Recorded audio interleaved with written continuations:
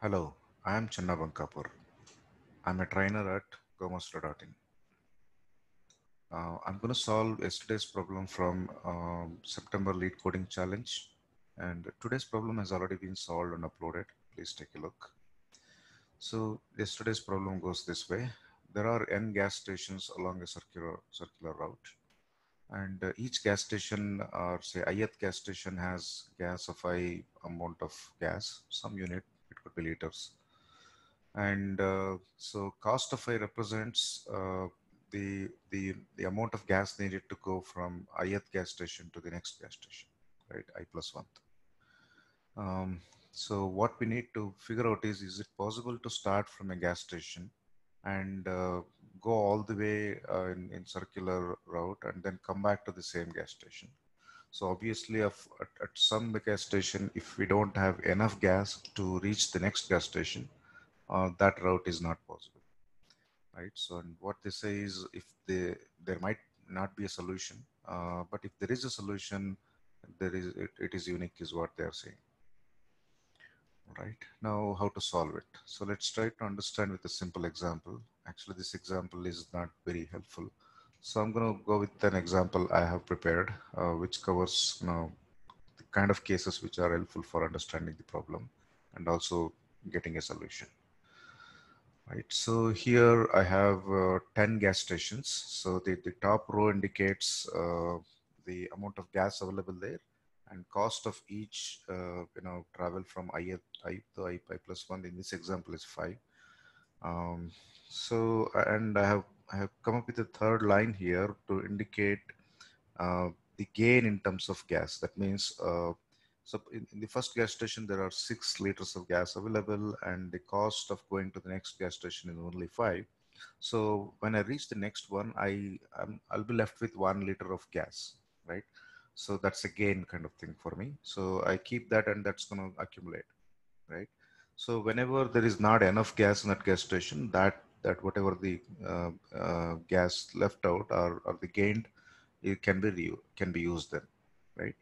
But the constant is at any point of time, even after whatever the collected gas and the available gas at that gas station, if they don't add up to the cost of that station, then that route does not actually work, right?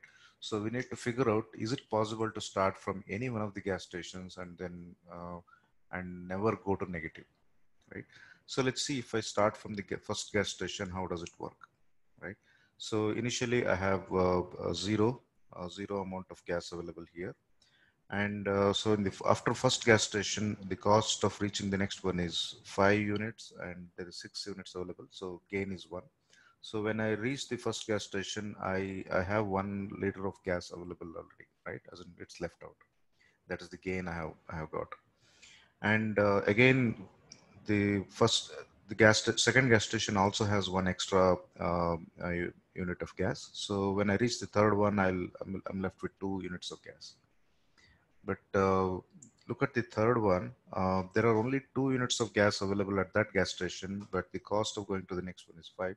2 plus available 2 is only 4. So when you do that, you are going to go back to a credit of -1. So I went to -1. This indicates we cannot start from the first gas station, all right? But yeah, let's just go ahead and see how does this graph work. So if I go anywhere, underwater, like negative, so that means this solution does not work, right? But I'm just continuing with this kind of graph and try to understand the problem well or come up with a better solution. So let's say -1. So -1 is still acceptable, at least for me, for now. So and fourth gas station again has 2 extra units, so it's going to go back to go up to 1. And fifth one has 3 extra units, so we go up to 4. So there are 4 extra units left out. And then the following gas station has deficit of 4 units, so it's going to go down to 0. And the next one has a deficit of 2, so it will go down to -2, right? Again, that is not something allowed. But after that, there is 1 unit you can gain, so it'll go up to -1, and then 2 units gain to go to +1. And the last station has again a deficit of 1, but we have that 1, we go to 0, right? So we kind of reach 0. That means the amount of gas in all the stations put together is same as the amount of cost at each of these gas stations, or the cost of reaching from IR to I plus 1. That is equal. So there should be some solution. So obviously, if this sum, whatever the gas, overall gas sum is lesser than the cost, so we won't have the solution at all, right? So that is at least clear. But if there is, if the total amount of gas is greater than or equal to the total cost, do we always have a solution? I think that is something we're going to realize there is always such a solution, right? So the way I'm going to look at this one is, see, instead of starting from say the first gas station, what if I start from the second one? So in this case, after reaching the second gas station, I have a gain of 1. But now if I start from second, I'm going to start fresh here, right? So if I start fresh, that means I'm at 0 actually. So instead of starting at 1, I'm going to start at now, uh, start at 0, right? So it's 0 here. So after from here, when I go to the second gas station, because of gain, I'm going to gain 1. And from there is a deficit of 3, so I'm going to go down to -2, right? So obviously starting from second gas station is also not going to work, right? And if you just see how does this graph work, it will just go along the same graph, just that it's always 1 lesser than this. We are going to reach -3 here and -2 here and 0 here, and then we'll go to -1. But we started with the second gas station, so there is a gain of first 1 at the first gas station. We'll go to 0 here, right? So this is how the whole plot looks like, right? But obviously this also doesn't work because at some point we went into negative, right? So that is not allowed. Now let's look at what happens if I start from the third gas station. So again, I had a gain of 2 earlier in the first attempt, but now if I start from third gas station, I have a gain of 0 to start with, but third one itself has a deficit of -3. I'm going to go to -3. So starting from third is also not a good idea, right? It's not going to work. Now what if I start from fourth? Right, so starting from fourth looks like a good idea because there is already a gain there and we keep going up. So this is how it's going to look like. We start from 0 instead of -1. So it looks like it's a good idea because we are always ahead a little bit from that, the original plot. So when I go to the next one, I have a gain of 5 now instead of, just 4. And then, so it's always 1 ahead of that, white line in a way. But look at this one, there was -2 here. So we're going to come down to -1. So that means this is also not going to work because we went into negative at some point of time, right? Now, if you go further from here, so again, you must have realized by now, if I start with anything else, like, if I start with, instead of, we tried with first gas station, second, third, and fourth was looking a little promising, but that also didn't work. Now, if I start from fifth is not going to be better than fourth, right? The reason is, I already had +1 here, but if I start from 0 here, I'm always going to be lesser. So I will definitely go to -3 at some point here, which is not useful, right? So that's why I don't want to go try with any of these things. But look at, there is one good opportunity here at gas station, which led to -2. Because we are at a deficit of -2, if I start from this point of time, which is like, the deficit is not there, so we're starting at 0. And my curve always is going to be 2 points ahead of the original curve, right? So this is how it's going to look like. Let me just show that in green color. So from 0, I went into 1 because there was a gain of 1, and then there was a gain of 2, so I went to 3. And then there was a deficit of 2, so I went into 2. So that was the last station, right? That's where I went to 2. Now again, it's a circular thing, so I'll look at the first station. So there is a gain of 1 here to 3, and then another gain of 1 to 4. And then there is a deficit of 3 here, so we'll drop down to 1. And then gain of 2 to will go to 3, and another gain of 3 will actually go up to 6. And then there is a deficit of 4, so that will bring it down to 2, and then another deficit of 2, -2, is going to reduce it to 0. But if you look at this, whatever the curve I have written in green color, it never went to negative. So that means it works. In other words, whenever the total amount of gas is greater than or equal to total amount of cost, there is always a solution, because look at the curve, whatever in white color, whatever the curve we have.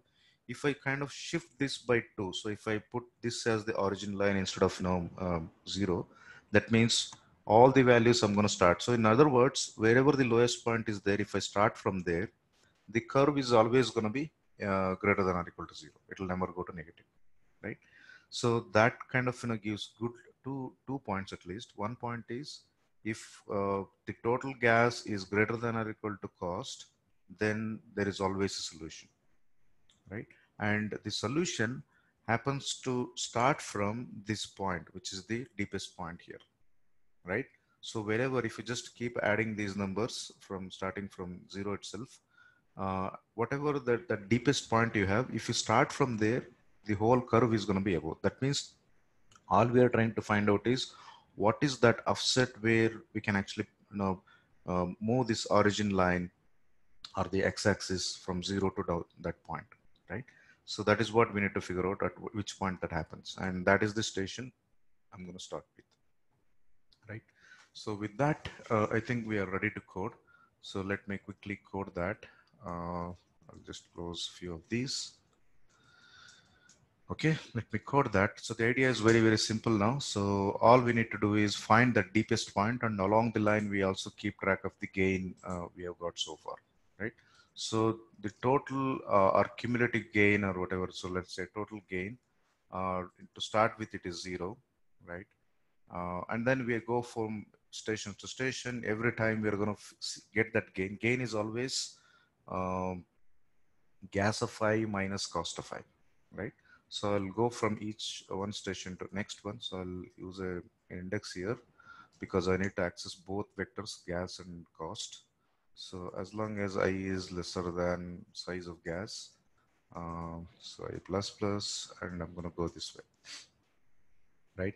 At every point, gas of I minus cost of I is going to be that gain, right? At that point, right?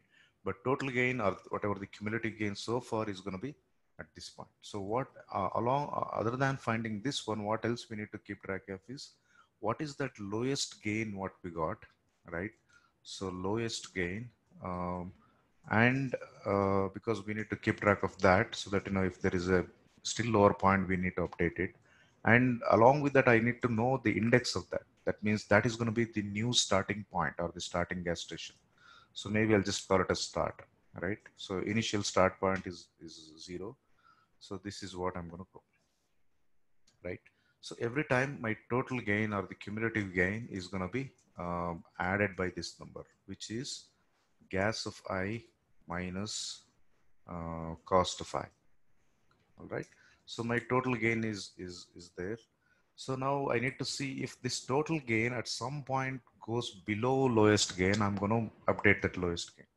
So if total gain at some point is lesser than the lowest gain, then I'm going to update the lowest gain, right?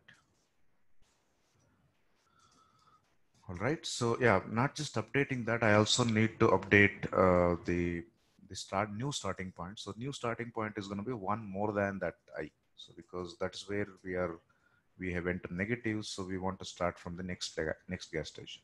So I update the start point also, right? Now when I complete this whole thing, all I need to make sure is whether total gain is non-negative.